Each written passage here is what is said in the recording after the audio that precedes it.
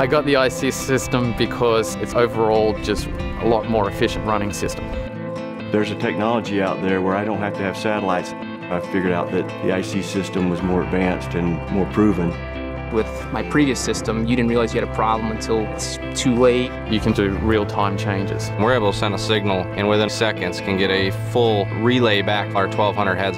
It's easy to use, it's easy to teach people to use, but you can also be extremely meticulous. We're thinking ahead. We put the 2-wire in.